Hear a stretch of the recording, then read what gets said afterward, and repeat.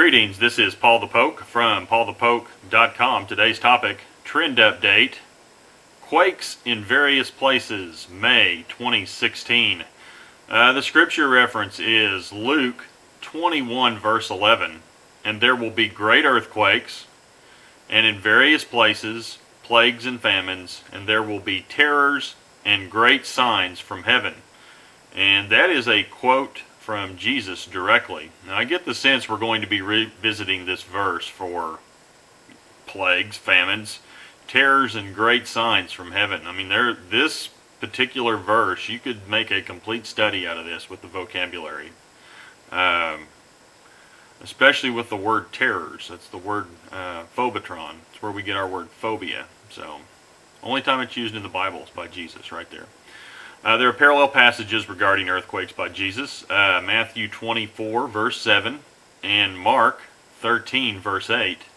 And the context of this discussion is the Olivet Discourse, and Jesus is answering questions from the disciples regarding the signs of his coming and the end of the age, and that's from Matthew 24. In the book of Revelation, there are at least 7 references to earthquakes. The beast of all earthquakes takes place in Revelation 16, verse 18. And there were flashes of lightning and sounds and peals of thunder, and there was a great earthquake, such as there had not been since man came to be upon the earth. So great an earthquake was it, and so mighty. And the end result of this earthquake is Revelation 16, verse 20, and every island fled away, and the mountains were not found. So put that in your pipe and consider that for a little while. No more islands and no more mountains on planet Earth. That's what that verse is saying.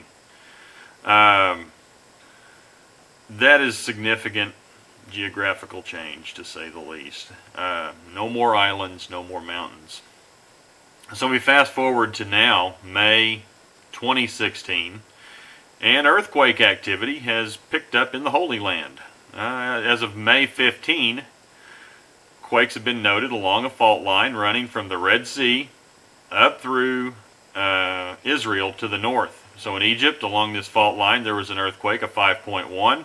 And in southern Israel, there was an earthquake of 4.8. If you're curious about that, check out the Jerusalem Post, jpost.com. Keywords, light earthquake, measuring 4.8, southern Israel. Also, just in general, seismic and volcanic activity seems to be picking up around the globe. New activity, 4 volcanoes, between May 4 and May 10, 2016, and that brings that up to 19 active volcanoes during the week. And then on May 16, 5 volcanoes erupted on the same day. Even Uncle Sam and the federal government has scheduled a preparedness exercise scheduled for June 7 through June 10, 2016, and it's called Cascadia Rising. And the focus is the Pacific Northwest of the United States. And here's an opening paragraph from FEMA. A 9.0 magnitude earthquake along the Cascadian Subduction Zone, the CSZ, and the resulting tsunami is the most complex disaster scenario that the emergency management and public safety officials in the Pacific Northwest could face. Cascadia Rising is an exercise to address that disaster.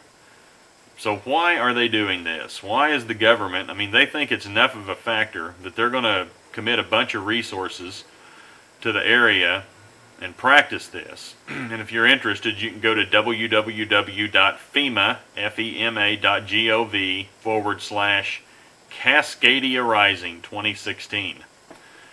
And by the way, if you're interested, Oklahoma continues to be the most earthquake prone in the United States. So if you're interested in these topics, please feel free to check out www.paulthepoke.com. Keywords, trend update, earthquakes. And I appreciate you guys listening. Thanks a lot. Bye.